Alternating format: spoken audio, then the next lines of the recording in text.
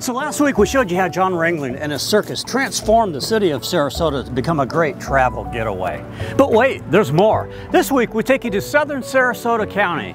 Come with us as we go to Siesta Key, Nokomis, in Venice.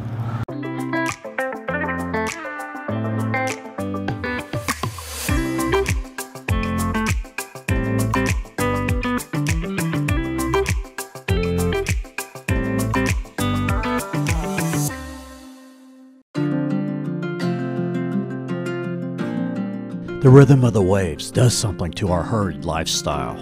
A blue mind refers to the idea that our brains are wired to react positively to water.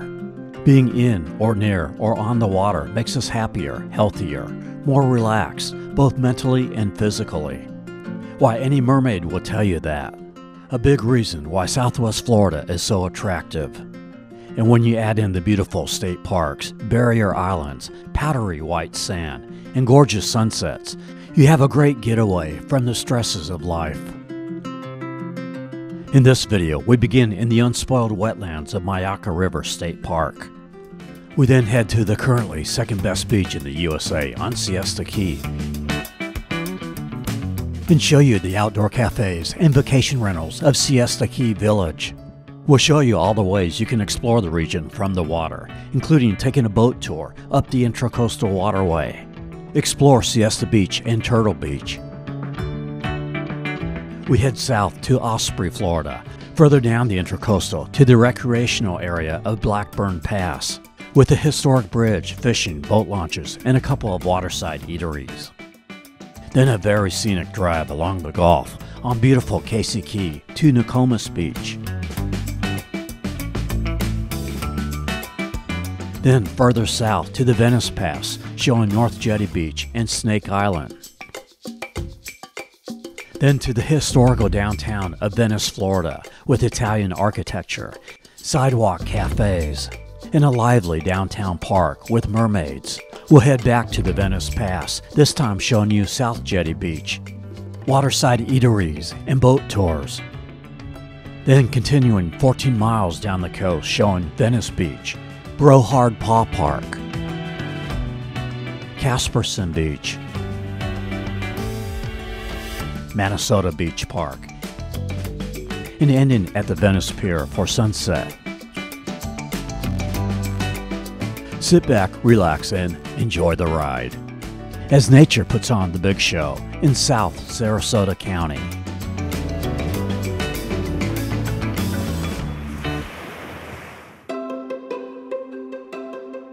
When people think of Sarasota, they think of great beaches, but what a lot of people don't realize is that Sarasota has a lot of rural area east of I-75. For instance, there's Myakka River State Park that covers 58 square miles. It's one of Florida's largest and oldest parks. We are entering through the south entrance off Highway 72. It's only $6 per vehicle, or $4 for just one person. This park is dog-friendly. In fact, they gave Bella a bone at the front gate. I like to call Sarasota the Boca Raton of the West Coast because of its beautiful waters, high-end shopping, and exceptionally gorgeous, unique trees. There are cabins here you can rent for $84 with fees, or RV sites $40 with fees. Includes water and electricity and sewer. This park is popular for wildlife viewing, with limpkins, osprey, gators, and turtles. There's the Canopy Walkway, which goes between two observation towers. It's currently closed, damaged from Hurricane Ian, but they should have it fixed pretty soon. There are nature trails through a forest of arching palm trees and live oaks. On the south side of Lake Myakka is the Myakka Outpost, where you'll find kayak and bike rentals. A cafe and a food truck here operated by Lazy Gator Cafe. Had coffee and a breakfast sandwich. Was very good and prices very reasonable. A great way to start the day. You can also take a 2-hour boat tour, $20 for adults, $12 for children, 3 to 12, plus tax. They run 4 to 5 times a day. Or take a tram tour. The combo boat and tram tour is $32 for adults, $20 for children. Ran into Gretchen and Katerina here, who moved to the Lakewood Ranch area a year ago. We really love it. people are very nice, and it's a tropical climate here. So we are exploring, but we are excited to see the alligators here. Now we head to Siesta Key. But just on the outside of the key, on US 41, there's a couple of boat tour options.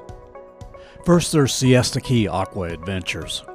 They have bumper boats, banana boats, those are fun, or a 2-hour dolphin tour to Coco Island. $49 for adults, $39 for children 12 and under, or a sunset cruise, $16 more. Also at Philippi Creek Oyster Bar, you can take a gondola ride with Sarasota Gondola. It's $200 for an hour ride, or $350 for a 2-hour ride, for 2 people with champagne. They can also do rides for up to 6 people.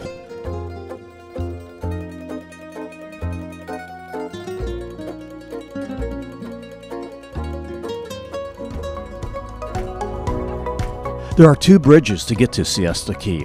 On the north bridge, there is good fishing spots on both sides of the bridge and areas to pull off and park. 3.5 miles down the Intracoastal, the south entrance to Siesta Key is the Stickney Point Bridge, Highway 72. Same highway to the south entrance of Myakka River State Park. On the mainland side of the bridge is a little marina village area, where you can rent jet skis, pontoons, or go parasailing with Siesta Key Water Sports. Or take a dolphin boat tour. A sunset tour is $65 for adults, $50 for children 5 through 10. They also have a morning and afternoon cruises, about $15 to $25 cheaper.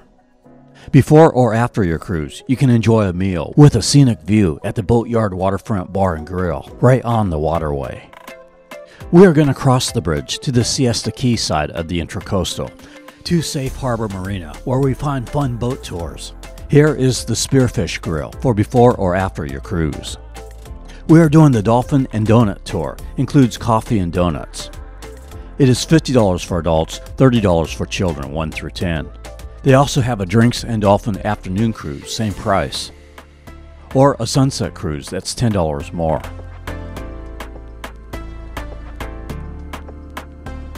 This is Roberts Bay, just south of North Siesta Key Bridge, where there are islands that are a sanctuary and breeding colony for wildlife. We pass under the North Siesta Key Bridge. The cruise is fully narrated. They point out many celebrity homes, like this is Urban Meyer's home. Why, there's his wife Shelley now. They are very friendly. Urban, the winner of 3 college national championships with the University of Florida and Ohio State. This is Curtis and Vera visiting from Long Island, New York. They love Siesta Key so much, they're coming back in a couple of weeks.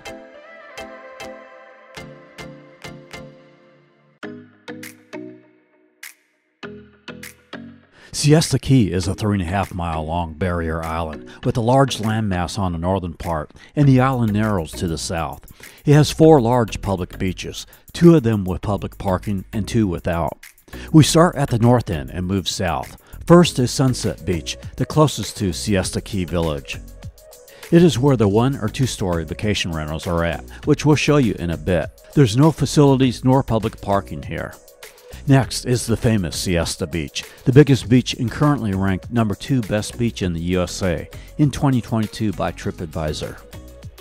It has been number 1 multiple times, but I think that is largely due to Siesta Key as a whole. It is about a mile from the village area and has the largest public parking lot, over 900 spaces, and is completely free, as well as parking along the street. There are full facilities, 2 concessions with food, beer, and wine, volleyball, tennis, and pickleball courts, covered pavilions. There is 1 ADA crossover that gets you about halfway down the beach. The 3rd major beach in the center of the key is Crescent Beach. It is the one where the high-rise condos are at. So if you want a room facing the Gulf, this is where you want to go. It is where Highway 72, Stickney Point Road ends at. There's no public parking here. On the southern end of the key is Turtle Beach with lots of parking. Many regular visitors will tell you this is the best beach on Siesta Key, and I tend to agree. We'll show you more in a bit. I believe why Siesta Beach gets ranked so highly is because of the village and the rest of Siesta Key, with all the restaurants and services and things to do. Now, unlike the beach area, parking around the village area is a premium. It's around $15 for a couple of hours. To get around the key, there's the Breeze Trolley. It is free. Runs between Siesta Key Village and Turtle Beach. Runs every 20 minutes during peak hours and 30 minutes off peak, 7 days a week. Or you can rent some fun modes of transportation at Robin Hood Rentals, where you can rent just about anything from golf carts, kayaks, segways, and scooters. This scooter coupe is $159 for 24 hours, or $349 for 3 days. You can also rent hourly as well. It's really a fun way to travel around the Key. Let's show you some of the eateries at the village. We start on the east side of Ocean Boulevard. On the right side is the Fudge Factory.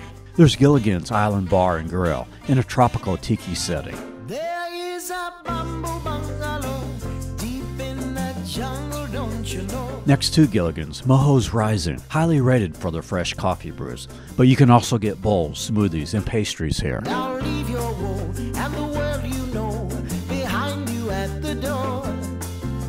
Step inside to take a ride like you've never rode before. There's the Lobster Pot with seafood and Portuguese food. The Beach Club, kind of a combo sports bar and nightclub with billiards. At Avenida Madeira, there are several eateries. There's the Village Cafe with breakfast and lunch and patio seating. The Stir Fry Thai and Sushi, and the Sun Garden Cafe for garden to table fare and popular for breakfast. Now we move to the west side of Ocean Boulevard. On Sunday mornings, there's the Siesta Key Village Farmers Market in this parking lot. Also in this lot is Siesta Key Wine Bar, Bean Coffee, and Kilwin's, where I'm going to get some coconut cream. Delicious. Next to Kilwin's is the Hub Baja Grill with Pan Latin fare in a tropical themed patio.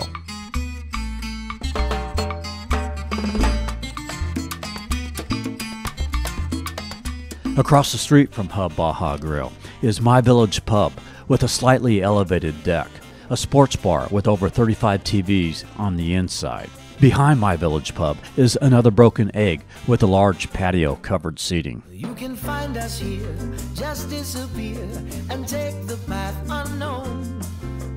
Join the fun with everyone, you'll never be alone. There is a bamboo bungalow deep in the jungle, don't you know?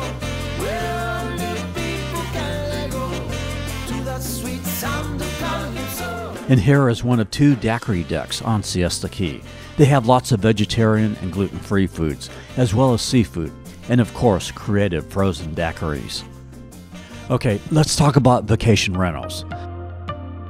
The ones near the village around Sunset Beach are mostly one-story, with a few 2- or 3-story properties. Tropical Breeze Resort has several properties and many pet-friendly options. Everything from 1-, 2-, or 3-bedroom suites and an easy walk to the beach. They also offer free beach chairs, 2-hour bike rentals, and golf cart shuttles when available. There's a 12% resort fee and $150 per stay pet fee. There is also Siesta Key Beachside Villas with a $30 per dog per day pet fee for certain units. Also a $39 per day resort fee.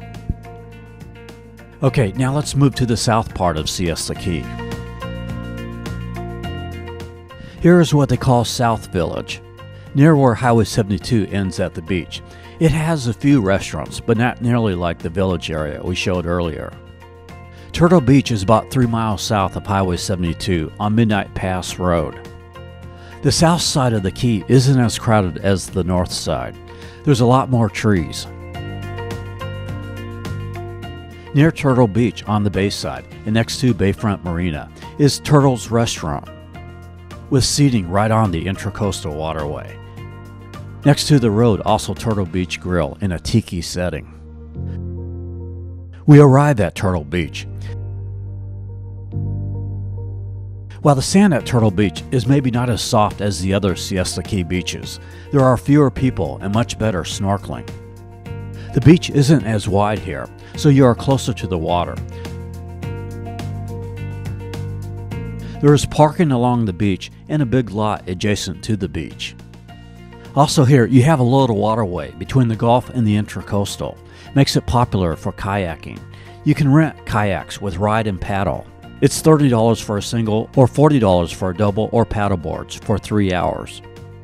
They also have beach cruisers, e-bikes, scooters, and beach stuff you can rent as well. You can paddle to the Jim Neville Marine Preserve, a popular boating destination, with a variety of coastal birds, plants, and wildlife. Lots of good water recreation near this part of Siesta Key.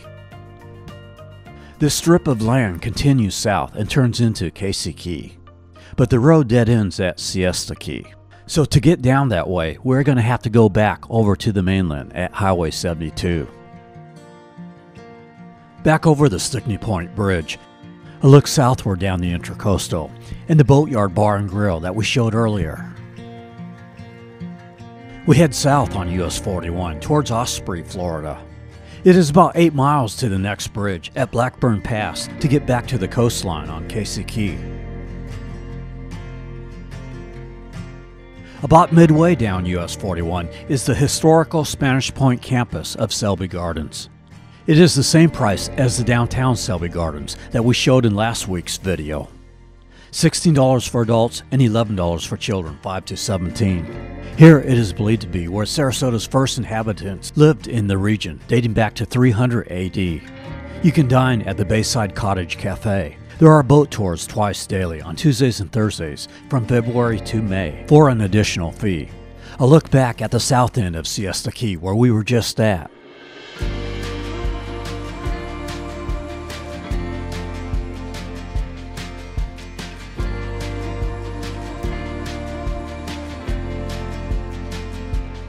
Casey Key Road begins at some point along the coast here, north of Blackburn Pass.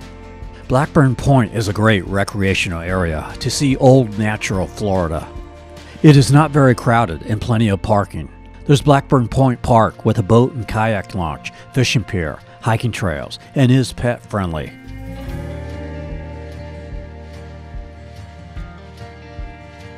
Across the street is the Deep Lagoon Seafood and Oyster House with elevated seating overlooking the Intracoastal Waterway. The Blackburn Point Bridge is one of the few remaining swing bridges in Florida. It was built in 1926 in Ohio and shipped to this location on the Intracoastal Waterway. It's one of 2 connections to Casey Key from the mainland, operated by a bridge tender who mechanically spins the bridge to let the tall boats pass. It's one way to cross. On the other side of the bridge is Island Jet Ski Tours, where you can also rent pontoons, kayaks, paddleboards, as well as wave runners. More waterside dining here at the Casey Key Fish House, a tropical tiki bar and grill serving seafood with Asian accents. Also here is the dog-friendly Casey Key Water Taxi that will take you down or up the Intracoastal from Anna Maria Island to Inglewood. And across the street, covered picnic pavilions and another kayak launch. Alright, now to the coastline for one of the most scenic drives in Florida. It is about 4.2 miles to Nokomis Beach, which is where the other bridge from the mainland to Casey Key is at. You can only go about 50 miles an hour for most of this road due to it being pretty narrow and winds around mansions and homes. So if you want to do the scenic drive, give yourself a little bit of time. Wow, that home has got to be worth at least a couple dozen cases of eggs. At times, the road goes right along the beach, maybe 40 feet from the water.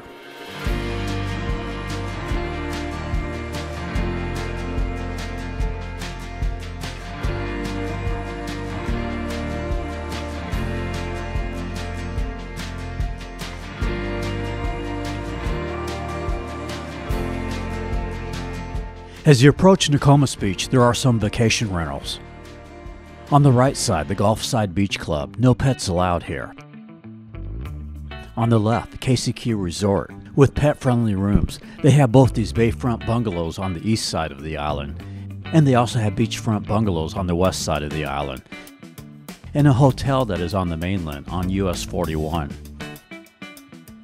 And there's the Island House Motel on the right side, just a few of several vacation rental options. Near the Albee Road Bridge on the Intracoastal is a long, narrow island that has both a boat ramp and a kayak launch with plenty of parking. There's a little park at the end with picnic tables and a fishing platform.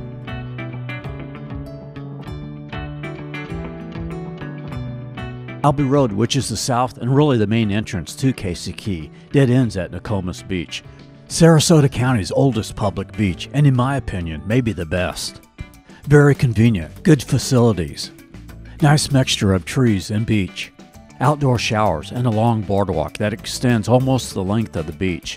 At the south end of the boardwalk, a little cafe with a really decent menu of tacos, burgers, hot dogs, salads, and chili cheese fries. There's volleyball courts. The sand is not as fine white like Siesta Key, but still nice. A good amount of shells and shark teeth.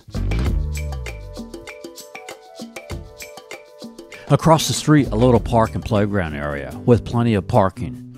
We head south just a mile to the Venice Inlet, where the North Jetty Beach Park is at. Lots of parking, though on weekends can get busy. Wherever we're going, I could not say for sure. Better not knowing, but it's better than before. Here's the cure. Everybody swimming in sunshine. Everybody feeling fine. Everybody join the fun line. Ain't nobody left behind. On the bay side, you can rent kayaks with Jetty rentals every day except Tuesdays and Sundays.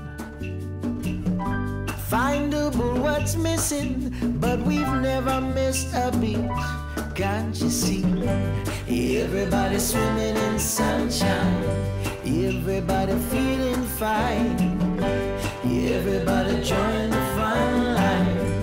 Ain't nobody left behind. Snake Island is a little island in the middle of the inlet, a haven for boaters. Contrary to the name, there are no snakes on this island.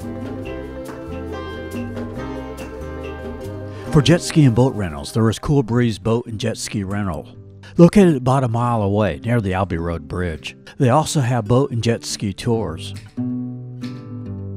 Okay, now there's no bridge to the south side of the Venice Inlet, so we're going to have to go over to the mainland, back on US 41, way over there, and through downtown Venice, right there. Then back up the coast to the South Inlet area. Just want to point out another good Nokomis restaurant, Pop's Sunset Grill, located on the mainland side of the Intracoastal near the bridge, next to Cool Breeze Jet Skis, with a menu of classic seafood burgers and sandwiches. Everybody feeling, stop the wine. Everybody join the fun line. Ain't nobody left behind. Look at Venice Inlet and Donna and Roberts Bay, now from US 41, as we enter the city of Venice, Florida. Here, Roberts Bay narrows into a canal that surrounds downtown Venice. Near the business US 41 bridge is Fisherman's Wharf Marina. Here you'll find Sarasota Fishing Fleet, Florida West Scuba and Charters, Venice Boat Rentals, Waves Boat Club, and the popular Dockside Waterfront Grill, a seafood eatery with dining under tiki huts overlooking the marina. The city of Venice was incorporated in 1923, was named after the city in Italy. And to make it more similar to Italy, a canal was constructed around the city, making Venice, Florida an island. This was the headquarters for the Ringling and Barnum and Bailey Circus, which is why you'll find the railroad car here at the historic Venice train depot. We showed you the northern part of the Legacy Trail in last week's Sarasota video. Well, now we are on the final mile of the 18.5-mile Legacy Trail that ends at the Ringling and Barnum and Bailey train car. But wait, there's more. It turns into the Venetian Waterway Park Trail that runs along the canal for another 8.5 miles. Venice is one of the few carefully planned cities in the U.S., as it is artistically laid out, with Centennial Park at the center of downtown. A gorgeous green space surrounded by Italian architecture, palm trees, flowers, live oaks and pines, and mermaids, whom I have a lunch date with in a bit. There's regular events in the park. Like on Wednesdays, there's a live saxophonist. There's a water fountain to play in.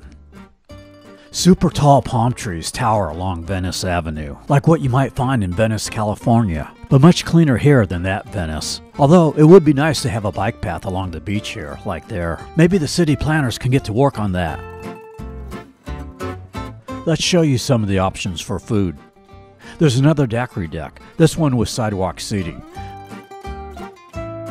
Moving up Venice Avenue West, across from the park are where many of the eateries are at, like TJ Carney's, an old school bar and grill with an Irish theme, with dancing and karaoke.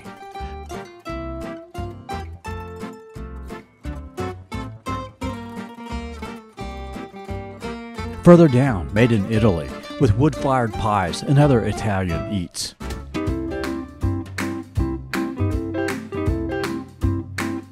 I'm going across the street to the Seed and Bean Market for some good healthy food.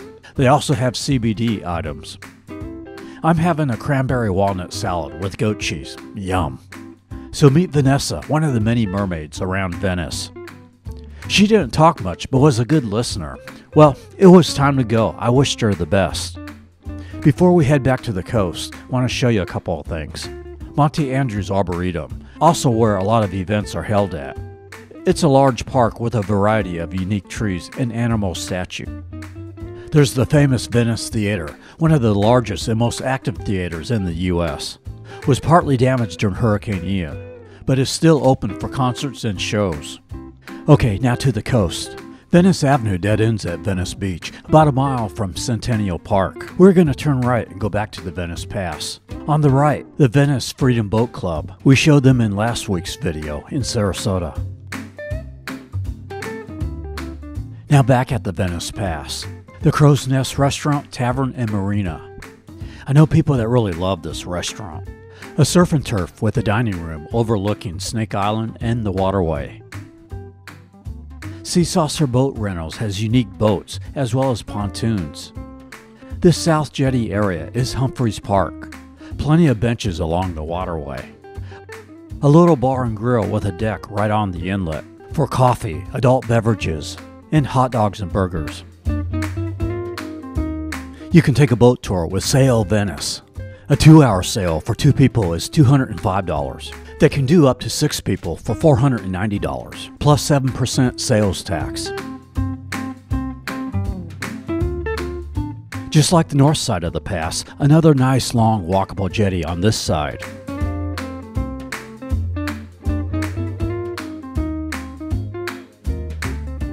Parking does get full here, but you can usually create a spot somewhere. Dogs are allowed in the parking area and away from the beach, but not allowed on the beach nor on the jetty. On the Gulf side, a rocky coastline for a bit. Then there's a little beach area near the trees. From Humphris Park, it's condos for a mile south to Venice Municipal Beach, which is at the end of Venice Avenue.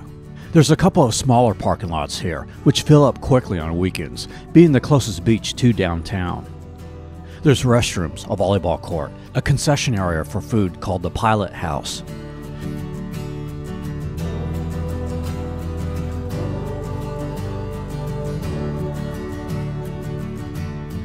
Two and a half miles south of Venice Municipal Beach is the much larger beach area where the Venice Pier is at. We are going to pass that for now and show at the end during the sunset. Just a half mile south of the pier is one of the better dog beaches I've seen. Brohard Paw Park. There's 2 fenced-in areas for dogs to roam, as well as a dog shower. A boardwalk leads out to the beach, where you see the 4-legged animals just having the time of their lives. They all wanted to meet Bella, the famous YouTube dog.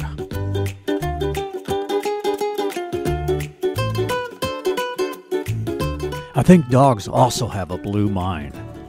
Another mile south is Casperson Beach. This is known as one of the best beaches for shelling and finding shark teeth.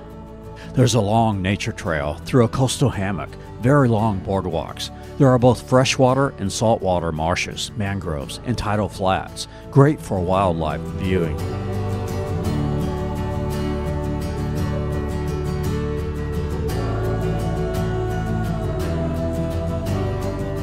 Also a canoe launch, fishing pier, lots of picnic areas with several covered pavilions, a playground, full restroom facilities with outdoor showers.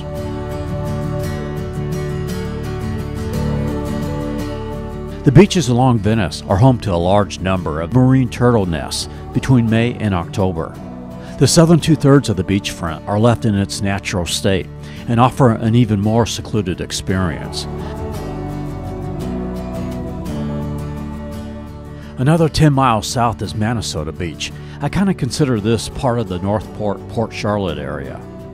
We showed in our Charlotte Harbor video, but it is the southern end of Sarasota County, so I want to show a little of it here. Further south of here, Charlotte County and especially Lee County, that's Fort Myers and Cape Coral, you start to see some of the damage of Hurricane Ian. We will do videos of these areas within a year to show how they are rebuilding.